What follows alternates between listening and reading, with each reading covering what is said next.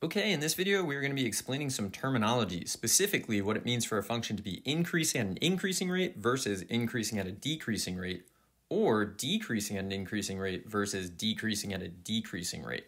So I see a lot of people struggle with this idea. The way we're going to deal with it is first look at some sample solutions and see if we can justify it or give a reason. I think that'll clear it up for people. So sample solution number one. At x equals c, f of x is increasing at an increasing rate because. So the first thing we want to do is justify that f of x is increasing. That's definitely about f prime. So if f of x is increasing, it must mean that f prime is greater than 0. And if we're at an increasing rate, so f of x is increasing, we dealt with that. At an increasing rate, the increasing rate is talking about what's happening to f prime. If f prime is increasing, that would mean that f double prime is positive. So this is our justification. Increasing at an increasing rate means f prime is greater than 0 because f is increasing. At an increasing rate means f double prime is greater than 0. Now let's compare that to at x equals c, f of x is increasing at a decreasing rate because. Okay, if f of x is increasing, that's a first derivative type of thing. And we're increasing, so f prime of c is greater than 0. And at a decreasing rate means that the derivative is decreasing, right? At a decreasing rate, the rate of change of the rate is negative. So that would mean that f double prime of c is less than 0. I'm trying to color code this so that it's really clear to you. Maybe take some notes on this. I don't know, screenshot it. So these are our possibilities for if a function is increasing. We can be increasing, which means f prime is positive, at an increasing rate, which would mean f double prime is positive, or our function could be increasing, f prime is positive, at a decreasing rate, meaning f double prime is less than 0. Let's look at the next possibility.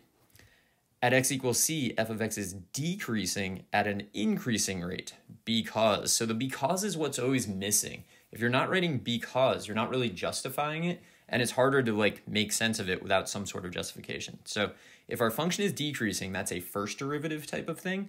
The reason you would be decreasing is that f prime is less than 0. If we are decreasing at an increasing rate, right? So the at an increasing rate is really talking about the rate of change of the first derivative. So the first derivative is increasing. That would mean that f double prime is greater than 0. So that's our justification. So decreasing because f prime is less than 0. At an increasing rate because f double prime is greater than 0.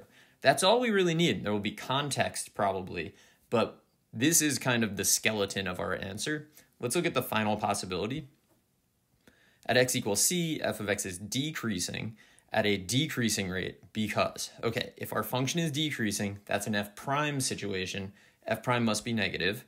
And at a decreasing rate, that's telling us that f prime is decreasing, which would tell us that f double prime is less than 0. So that's the terminology. That's how we get these things. So let me kind of summarize this. So we're not doing a lot in this video. We're just clearing up a misconception or a struggle that a lot of people have that I don't think they need to have. So our summary is a function is increasing or decreasing based on the sign of f prime, right? That's how you're going to justify that a function is increasing because f prime is positive, decreasing because f prime is negative. The part where we say at an increasing or decreasing rate is going to be based on the sign of f double prime. So you'll say at an increasing rate if f double prime is positive, you'll say at a decreasing rate if f double prime is less than 0 or negative.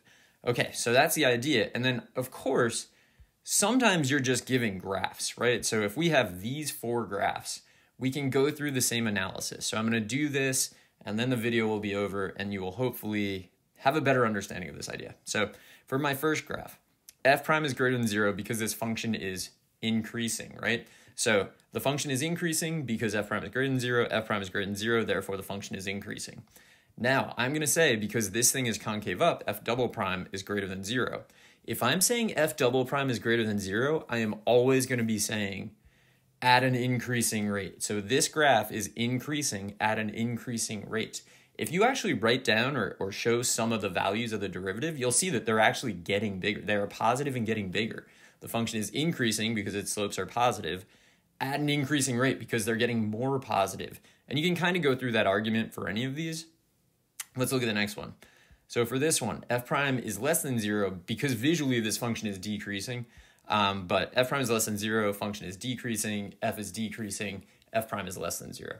Now we look at the concavity to decide if we're going to say an increasing rate or a decreasing rate. This curve right here is concave up, which means f double prime is greater than 0. So we will say, because f double prime is greater than 0, f prime is increasing. So we'll say at an increasing rate. So when we have a curve that is decreasing but concave up, we'll say the curve is decreasing at an increasing rate. Okay, the next one. This curve is decreasing, so f prime is less than 0, or we can visually see f prime is less than 0, therefore decreasing. Depends on which way you want to go. This curve is concave down, therefore f double prime is less than 0, so we will find ourselves saying that it is at a decreasing rate. Like it happens to be, the curve happens to be decreasing, whether it's increasing or decreasing, this is at a decreasing rate because f double prime is less than 0. And then finally, this curve is increasing, f prime is greater than 0, so f is increasing. F double prime in this case will be less than 0 because this curve is concave down. And because we're saying concave down, that's f double prime is less than 0, which means f prime is decreasing. So we'll say at a decreasing rate. So that's all there is to this. It's kind of a lot, but it's really not a lot when you kind of like get it to make sense for you. That's the end of the video. I hope this was helpful and good luck.